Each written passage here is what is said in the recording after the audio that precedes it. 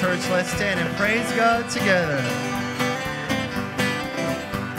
Some glad morning when this life is o'er, I'll fly away to a home on God's celestial shore. I'll fly away, oh, I'll fly away, oh glory, I'll fly away. When I die, hallelujah, by and by, I'll fly away.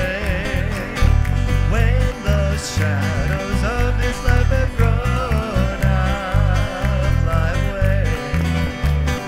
Like a bird from prison bars have flown, I'll fly away. Oh, I'll fly away, oh glory, I'll fly away. When I die, hallelujah, by and by, I'll fly away. Just a few more weary days and then I'll fly away to a land where joy shall never end. I'll fly away, oh, I'll fly away, oh glory, I'll fly away.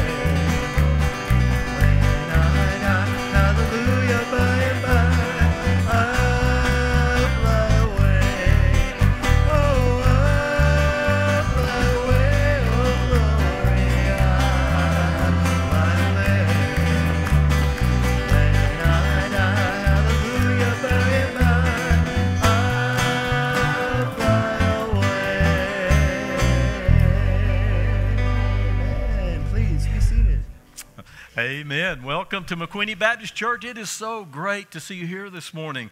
Pray that you have come ready to worship the Lord, as the Bible says, in spirit and in truth. Right now, we're going to ask you to do a great favor for us. In your bulletin, you will see a connection card. It's a tear-off form, and we're going to ask you to take the next minute and a half to fill out that form, just to let us know that you're here.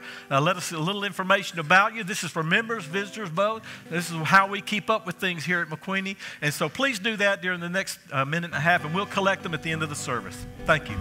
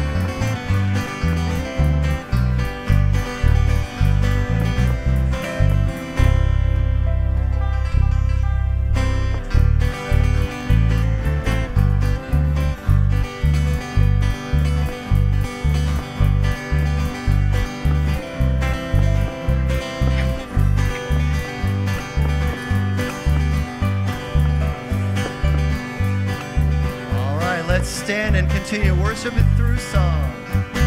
Standing on the promises of Christ my King. Through eternal ages let his praises ring. Glory in the highest I will shout and sing. Standing on the promises of God. Standing, standing, standing on the promises of God my Savior. Standing, standing, I'm standing on the promises of God, standing on the promises that cannot fail. When the howling storms of doubt and fear assail, by the living word of God I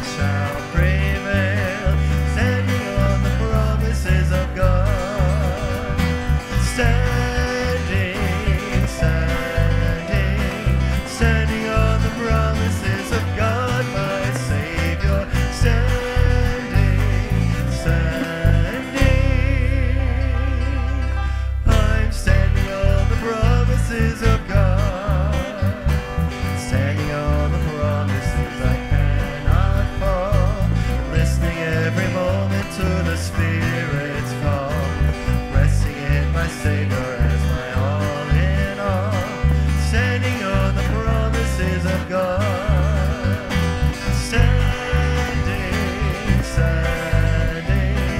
Standing on the promises of God, my Savior.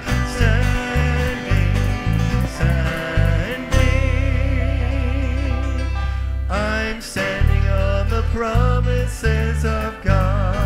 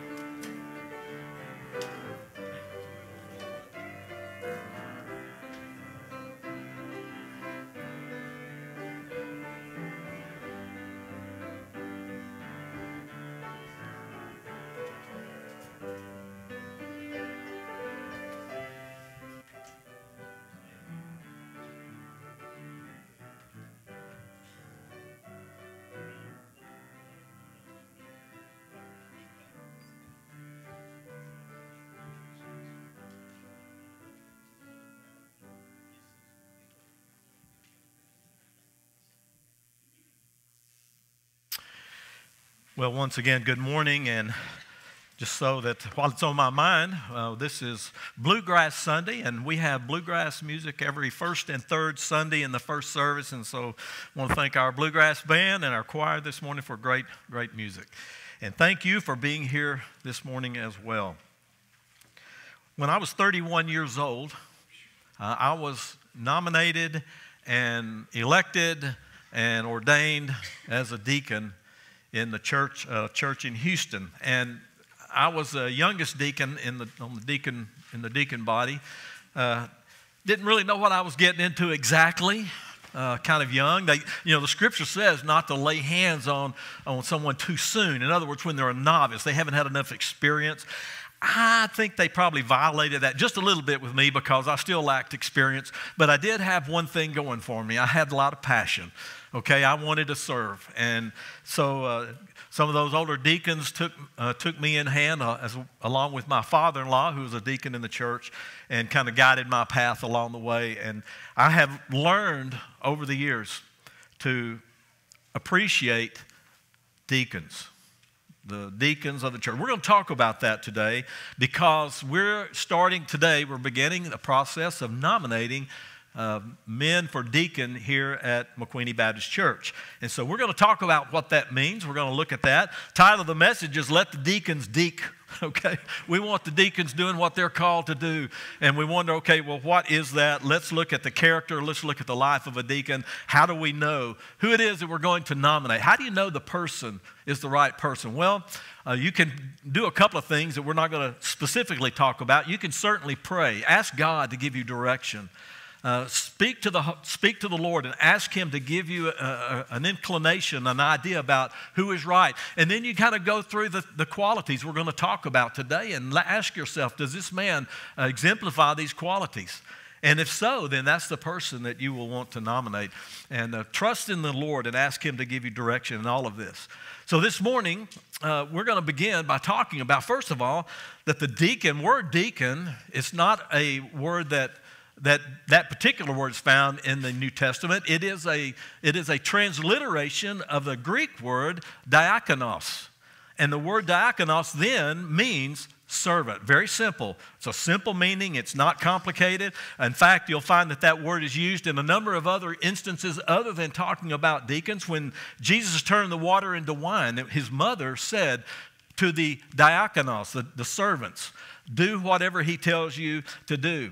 In some of the parables, Jesus spoke about good servants and bad servants. The word there is diakonos. In Romans 13:4, Paul tells us that pagan rulers are used by God as His diakonos, as His servants. So you can go through the New Testament and you can find lots of instances where the word diakonos is simply used in its very descriptive meaning, that it's a servant. But we're going to talk in only a few places that you find in Scripture is the word diakonos then being applied to an office or a position or a person, a leader. And so we're going to talk about that this morning. And we're going to be looking at 1 Timothy chapter 3 beginning in verse 8. 1 Timothy chapter 3 beginning in verse 8. And this is what it says. In the same way, deacons are to be worthy of respect, sincere, not indulging in much wine, and not pursuing dishonest gain. They must keep hold of the deep truths of the faith with a clear conscience.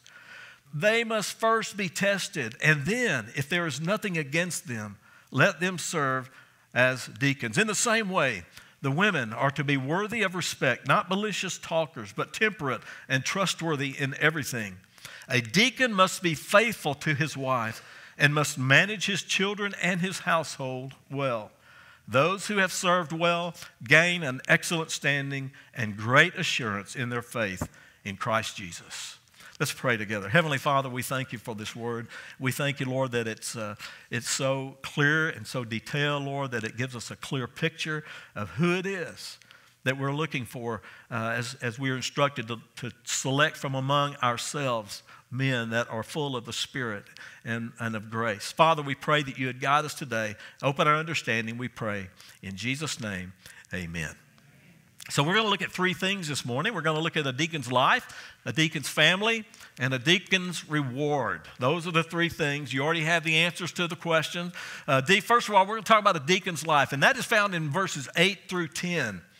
It's interesting that when you look at the qualities or the characteristics of deacons, you're not really given talents. You're not even told which spiritual gifts to select or what spiritual gifts they have. We're not told to look at their abilities. We're primarily told to look at their character. You know, in the world, people are selected for offices. Hey, we're right, like getting into it right now, aren't we? We're getting into it when all the elections are beginning to happen and everybody begins touting their abilities and what they can do and how they're going to deliver America, and they're not going to. That's another subject. Don't get me started. They're not going to deliver America. Jesus, God will be the only one that can deliver America when we turn to Him by faith. And like I said, that's not the message for today, but that's how it is in the world. People look at people and they select people based upon what I believe are often the wrong parameters and the wrong credentials. And I believe the same things that we're talking about today, if you just want to know my heart, I think the same things we're looking at for people who are deacons in the church, the president ought at least have those things. Okay, our representatives should at least exemplify those qualities. If God wants our deacons to, surely He wants our leaders to. But let's talk about first a deacon's life. This is one of the most important things that we're going to talk about today, the deacon's life, because it's talking about not only what he can do, but who he is. Look at this. And it says in the same way, let me pause right there and just mention that in verses 1 through 7 in the same passage, in 1 through 7, we're given the responsibilities and the qualifications of a pastor or elder in the church. Okay? And so as we talk about that today, we just need to understand that what we're talking about today is a leader in the church. In the same way, we're talking about pastors, now we're talking about deacons. Now, what we'll see is the deacons don't have quite as many, maybe not as specific responsibilities and qualifications that you see for the pastor elder. Here in our Baptist church, we consider the deacons the servants, and we consider the pastors and elders of the church being the pastors, and the other staff members in the church are the elders who guide the everyday responsibilities of the church. So in the same way as the elders or the pastors, deacons are to be worthy of respect. In other words, they are to illustrate the same character as the pastor or the elders of the church. Not indulging in much wine and not pursuing dishonest gain. They must keep hold of the deep truths of the faith with a clear conscience. They must first be tested, and then if there is nothing against them, let them serve as deacons. So let's talk about some of these qualities. First of all, it says that they must be worthy of respect. Once again, you can respect people for their talents, can't you? We can have respect for someone for their knowledge and their wisdom, their understanding. We can respect people for many things in this life. But I think what's most important, and when we truly respect someone, is when we see the kind of character that the Bible talks about. They are to be men who are worthy of respect. And I think that carries with it something more than just our abilities and our understanding or knowledge, how much education we've had, what is our position in public life, all of these things. I think this is telling us to look at something a little bit deeper. A person who is worthy of respect. Who's worthy of respect? Well, I believe according to the Word of God, the person who is worthy of respect is one who, first of all, knows Jesus Christ as their Savior, and that they have a reverence for the Almighty God who created them. A person who is worthy of respect is one who has given their life to Christ and is actually living into the new life that God has given them. And that becomes apparent. Isn't it apparent when somebody is truly following Christ with all of their heart? Doesn't that character rise to the surface and cause you to look at them with great respect? That's the person who is not going to make a decision based upon how much money he can make, but is a person who makes a decision based upon how many lives he can change and affect. This is a person who's looking and asking the question, how can I be of service to the God and the Christ who sacrificed his life for me? How can I best serve? And when you see somebody like that, they stand out. Not in the way in the worldly sense, but in the spiritual sense, they stand out and they are worthy of respect. So you're looking for somebody that if you don't already have a respect for them, what's the point? Because that's something that you have already for that person. Look for the person you respect. Also, it says sincere. One little word, sincere. One little word, sincere. What does it mean to be sincere? It means that when you say something, people can take it for what you're saying. They can take it for what it's worth to them. They can understand that what you're saying is true. Sincere means to let your heart align or let your words align with your heart. And if you're truly not a lover of Christ, that insincerity will begin to manifest itself in your life. But if you're a faithful follower of Christ, you will be sincere. That means you will mean what you say. You will do what you say. You will do it in the way that it ought to be done. You will do it in the time frame in which you have promised to do it. It means you will live by your word. You are sincere in your faith. Also, it says not indulging in much wine. There is a qualifying word there. It is the word much. It doesn't say that you cannot drink wine. It simply says that you must not indulge in much wine. Why? Well, Ephesians 5:18 tells us that. Ephesians 5:18 says, do not get drunk with wine, for that leads to debauchery, but be filled with the Holy Spirit. Okay, so what is the reason? Well, if we're going to serve as a deacon, if you're going to be a leader in the church or a minister in the church, then that means that you are given the responsibility of guiding and teaching and discipling and ministering to God's people. The word debauchery, this says that drunkenness leads to debauchery. Debauchery simply means excessive indulgence in sensual pleasure. Excessive indulgence in physical pleasure. So what I've also shared with this is this, that when a person begins to get intoxicated, who is in control of your life? And once you begin to feel that intoxication coming over you, who is in control of your life? It is whatever it is that you have drank, whatever it is that you have taken, that's what's in control of your life. You're not full of the Holy Spirit. You are full of the wine, the alcohol. So the scriptures are clear. It's not telling us that you can't touch alcohol at all, but it is telling you that you cannot get drunk with wine, you cannot get drunk on alcohol or any other drug and be a servant in the church, be a deacon in the church. Pursuing dishonest gain. Now again, there's a qualifying word. The word is dishonest. Okay? It's all right to seek and prosper. It's all right to make more money. It's all right to seek a better paying job. It's all right to seek to make a living and make a good living. It's all right to work for gain or to pursue gain in your life. It's okay to have some toys, guys. Yeah, it's okay. Not too many, but it's okay. In other words, we're not to pursue dishonest gain. Now that sometimes, over all these years since I was 31 years old, I've had to think about that.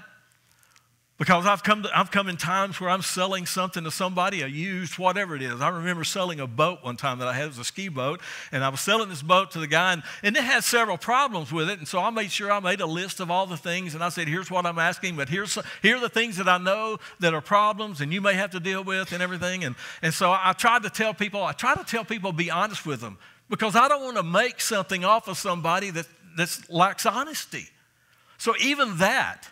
See, even at that level, and if you're working in a business, whatever it is, whatever your way of making a living or making your income, it can't be through dishonest gain. By the way, the guy that bought the boat got so upset with me, he called me back later and said, hey, there's an engine mount under here that's weak and it's almost broken. I said, well, I didn't know there was an engine mount almost broken. So you can't be responsible for things you don't know, but you should be honest about the things that you do. So I've had my fair share of unforeseen problems with things I have bought, right? Have you? Okay, just to say. That's another story too. The fifth thing, keep hold of the deep. I think this is probably the most important. Keep hold of the deep truths of the faith. And notice there are some qualifying words here too. It doesn't say just keep hold of the truths, but it adds a qualifier. It has something deeper. It says keep hold of the deep truths. Doesn't Paul teach us that there's the milk for the immature, for the newly born again, but then there's the meat for those who have grown and are driving deeper in their faith? God expects us to go from the shallow things to the deep things. Where are you in your walk? The person that you're looking for as a deacon is a person who understands the deep truths of God's Word. They keep hold of those truths. There's a difference between knowing them and keeping hold of them, isn't there? Okay, they keep hold of the deep truths. How? With a clear conscience. I'm glad it doesn't say perfectly clear conscience because I think we all struggle at times with things in our lives. But my prayer for you would be this, that you're seeking to hold on to the deep truths of God's Word and His gospel. And at the same time, when you find yourself straying, when you find yourself not living into what you know, we confess that sin. And when we do, the Scripture says that He is faithful and just and will forgive us our sins and cleanse us from all unrighteousness. And so that is how we keep a clear conscience. Okay? We keep a clear conscience by keeping our sin before God. We don't let those things grow. We acknowledge them. We say, well, I'm tired of acknowledging the same old sin. Well, don't do it anymore, but still confess it when you do. It's okay. Just keep coming back for the grace of God. It is holding the truth, the deep truths of God's Word with a clear conscience. How do we keep a clear conscience? Through repentance and through confession and honesty before God and before others. The last thing it says that they must be tested first. What does it mean to test something? It doesn't mean just sitting down with a piece of paper and marking true, false, or selecting multiple choice. That's not the only kind of test. When we test something, we're looking to see if it is what it says it is, or if it performs like it says it performs. You put it to the test. You know, the Bible says that God never tempts us with sin, but He tests us on an ongoing basis. Why? Because it's through testing that we grow stronger. You know, the way they make the metal hard in a knife or in a sword is by plunging it into the fire and then putting it into the water. And that tempers that steel. It makes it strong. It tests it. God is constantly testing us. And this tells us that someone that is going to be elected and nominated and elected and ordained as a deacon should be someone that has kind of lived a tested life thus far. Now, going back to my ordination, I will say this, that from the time Donna and I got captured by the Spirit of God in a powerful way, just revival in our lives, and as we got back into the church, we were doing it, we really did, we were doing it with our whole heart. I mean, just anything and everything the Lord could put in our hands, and we wanted to do something for God's glory. But and that was the test. Even though I was young, when it came time to be nominated as a deacon, there were those that could already see and said, he's tested. Even though I was young, he's tested. See, being a novice isn't a matter of age. That's what Paul said to Timothy. Don't let anyone look down on you because of your age. Why? Because Timothy had already been tested even at a young age. So let the ones be tested. That is the life of a deacon. It is simply the life of integrity, the life of character, the life of doing what you say you will do, when you say you will do it, the way it's supposed to be done, and living out the qualities and the character, holding on to the deep truths of the Word and telling others about it. You see, deacons sometimes moving from You know, the first deacons in the book of Acts, chapter 6, were told that they were first elected and called, the first 7, to help the disciples serve tables and take care of widows. But did you know that later Stephen, one of the deacons, in the streets of Jerusalem, as he was being stoned to death because of his testimony for Christ, saw the heavens open and Jesus standing at the right hand of the Father. And as he did that, whose life was he touching? A lot of men and women, a lot of people watching, but the Apostle Paul was there. Saul. Saul went on because of Stephen's testimony. The Spirit of God moved on him, and Saul became the one who would later write most of the New Testament. Same thing is true for Philip. Philip, the deacon, out in the wilderness, and he sees an Ethiopian high official going back to Ethiopia, and he's riding along and telling this Ethiopian about Jesus, giving him the gospel. He went from serving the tables to widows, and now he's proclaiming the gospel to a lost soul. And what happens? That lost soul gets saved. He baptizes him, and he goes to Ethiopia, and many scholars believe that he was one that impacted the gospel spread in Ethiopia and in Africa. So God will use you, and when you're tested, He will use you for even greater things. The second thing is a deacon's family. Deacon's family is very important. And this is what it says, verses 11 and 12. In the same way as the men, in the same way, and we're talking here about the deacon's wives, in the same way, the women are to be worthy of respect, just like the men. The wives of a deacon, just like their husbands, should be people worthy of respect. Some have seen women who are worthy of respect and a husband who isn't. And sometimes you've seen a husband who is worthy of respect and a wife who isn't. But in God's house and in God's family, you will often find a husband and wife who are worthy of respect. Not malicious talkers, but temperate and trustworthy in everything. Why do you think God, the writer of this, put this among the women and not among the men? Look, I'm not being judgmental. Trying not to. But there's an issue of integrity and there's an issue of sincerity involved here. And I think the scriptures are clear that one of the qualities of both a deacon and his wife are people that manage and control their tongues. They don't speak out of turn. They don't gossip. They don't say ugly or mean things about other people. They control their speech. They are not malicious talkers. You see, there's not that you can't be talkers. You see that, right? It's okay to be talkers. Where's Francis? I'm just kidding, wherever you are, Francis. It's okay to be talkers, but it's not okay to be malicious talkers. Saying things with evil intent or with wrong intent or malicious intent, but temperate and trustworthy in everything. Temperate. What are we talking about? We were talking about drinking of alcohol a while ago. The scriptures call us to be moderate and temperate in all things. And so the wife of a deacon is to be temperate in these things. Worthy of respect, not malicious talkers, temperate and trustworthy in everything.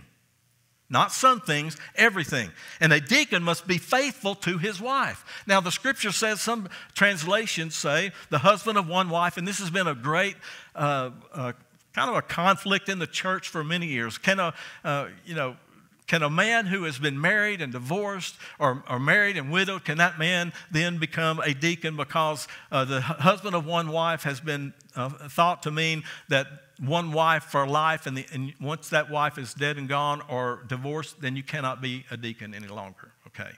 Well, there's a lot, and in fact, there's a whole series we could preach on that. But let me just say that based upon every study that I've done, and I've done some extensive study on this, that this is talking about a deacon must be faithful to his wife. In other words, the scripture, even that's translated, if you'll look at the translation that we're looking at today, it says in verse 12, a deacon must be faithful to his wife and must manage his children. Faithful to his wife. So the actual translation of the Greek in this passage would be more carefully, more accurate to say the husband, or rather a one-woman man. A one-woman man. That means that you're faithful to the one that you have pledged your life to. And the woman should be faithful to her husband. So the last thing is he must manage his children and his household well. Notice the word manage. It doesn't say that the children and the wife and the family is going to be perfect, does it? It doesn't say that this must be a man whose wife is perfect and his children are beyond flaws. No. It says that he must manage his children. Now, let me just say, some of you know very well that you have had children that are a little bit harder to manage than everybody else, right? And sometimes you look and say, God, how come they get one that behaves like that and I get one that behaves like this? And you know that some of you were that kid, right? That's what my parents thought. It just means we manage your family. You don't let them go. It means that you just don't let them run amok. You just don't give any guidance, any direction. You don't use any discipline. By the way, it's okay to discipline your children, regardless of what the woke world says. It's okay to discipline your child. You should discipline your child if you love that child. And I believe a child that grows up without discipline actually grows up in the long run feeling unloved. Never damage or harm your child. Discipline is always for their betterment and never for their hurt. Never to punish, but to discipline and train. Can you just manage your children? Manage your family? You know, sometimes rather than covering up issues where we're having problems, maybe it would be better if we were just honest with one another and that we could help one another. We're not here to judge each other, are we? No. We're here to help one another. The last thing is a deacon's reward. A deacon's reward, verse 13. Those who have served well gain an excellent standing and great assurance in their faith in Christ Jesus. Those who have served well, there's a qualifier. Not just those who have served, but those who have served well. Because as you know, that among churches, among pastors, among deacons and elders all over, that there are some who serve and they're there, they fill a position. But I've been told one time that we need to actually fill the position that we occupy. Fill the position that you occupy. Some are good, some are deserved, some are not. Those who have served well gain, there's the reward, gain an excellent standing. An excellent standing where? Well, I think it's an excellent standing in the church, an excellent standing in the body of Christ as a whole, an excellent standing in the kingdom of God, and I believe an excellent standing before Jesus Christ. One day, we will stand before Him, and He will say what? He will say prayerfully, well done. I want to be a deacon. I want to be a pastor. I want to be a servant who stands before the Lord and hear Him say, hey, Dale, well done, faithful servant. And I know that you want the same thing. So when you're nominating deacons, you have to look at that aspect. And when you are thinking about the nomination yourself, see, remember, it's not about you. I have to tell myself that all the time. In fact, that's a little thing I have in my head sometimes it plays. That is, it's not about me. This isn't about me. This isn't about me. If it is about me, that's a different thing. But most of the time, it's not. And this great standing and our assurance is not about us, it's about Him. He says, in great assurance in their faith in Christ Jesus. You know, see, I have found that people that are just sincere and devoted and are just giving themselves and being the person that God has called them to be. As we live into that life, what I found is in my life, the longer I lived that life, the longer I was faithful, the longer I held to the deeper truths with a clear conscience, the longer I did that, the more confident I feel in the presence of God. Not arrogant, but simply confident.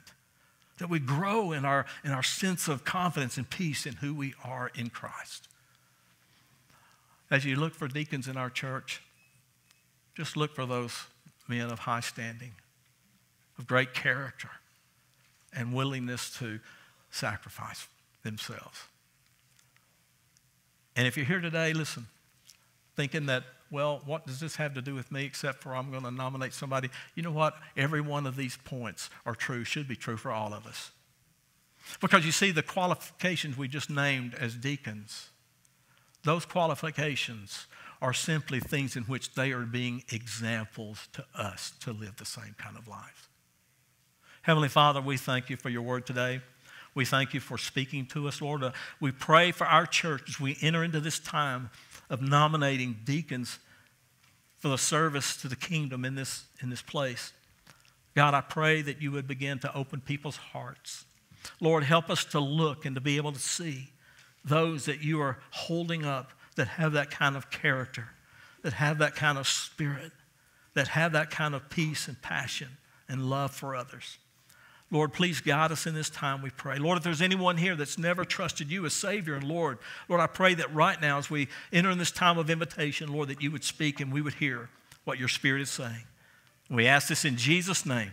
Amen. Would you stand with me as we go into this time of invitation? If you're that one that's here, maybe you've never given your heart and your life to Christ and He's calling you right now, then I invite you to come. Come right now. But as we worship together this morning, open your heart to the Lord and ask Him to give direction and guidance in your life, that you might be that kind of person and that you might see that kind of person when it comes to nominations as we worship together. Jesus is tenderly calling you home, calling today, calling today.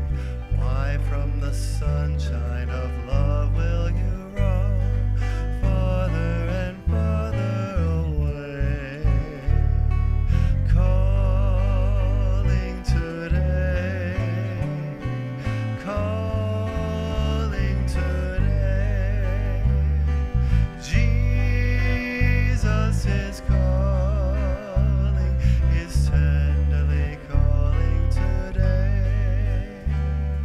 Jesus is calling the weary to rest, calling today, calling today. Bring Him your burden and you shall be blessed. He will not turn you away. Calling today, calling today. Jesus is calling, is tenderly calling today. Jesus is waiting, oh come to Him now. Waiting today, waiting today. Come with your sins at His feet lowly bow. Come and no longer delay. Calling today, calling today. Jesus is calling, is tenderly calling today. Amen. You can be seated. Thank you so much. First of all, before anything else, I want to ask you to take your connection cards out that you filled out at the beginning of the service. If you will pass those to the center aisle for us, our ushers will pick those up. Thank you so much for doing that. That's how we kind of keep up with people in the church and what's going on in your lives. Tonight is business meeting at 5 o'clock, business meeting right here at the church. If you weren't aware of that, this is tonight, okay? And it's when we take care of the business and the direction of what's happening at McQueeney Baptist Church. We invite everybody to come and be a part of that. 5 o'clock right here in the auditorium.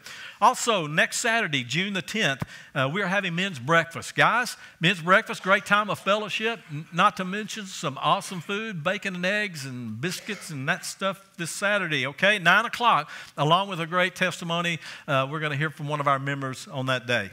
Backyard VBS kickoff. We're doing 2 vacation Bible schools. Okay, we're going after kids. okay, in this community. The first one is going to be a neighborhood community vacation Bible school. It's going to be down near McQueeney Estates at the VFW Hall there.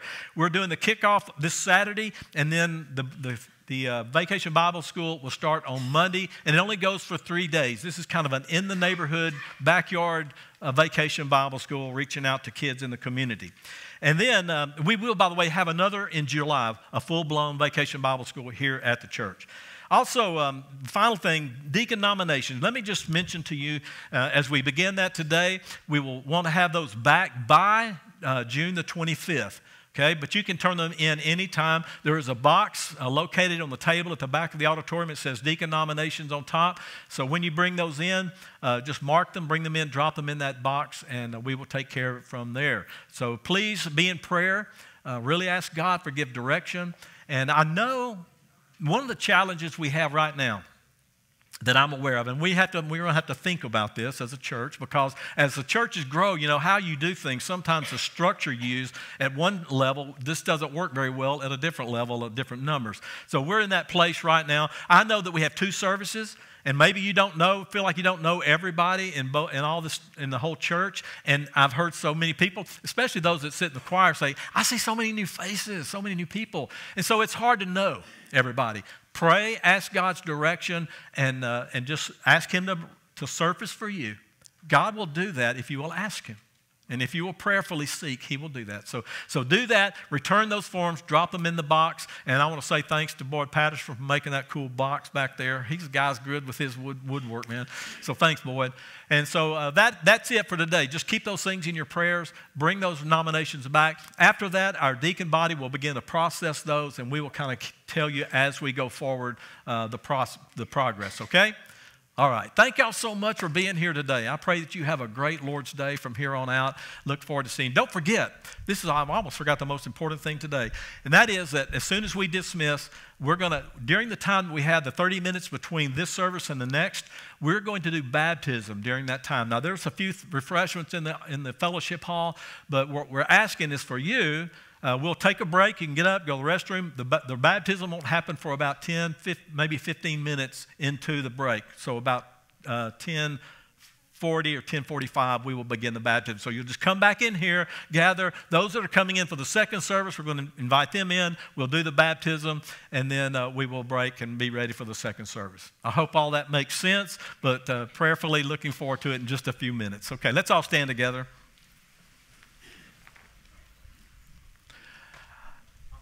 As we go to the Lord this morning in prayer, I'm going to ask Perry Carrier, if he would, to lead us. Lord, bless us today and thank us for the kind words that we hear today with Dale. Bless the baptism for all the new people that and just bless our country and all of us in the world. In Jesus' name we pray. Amen.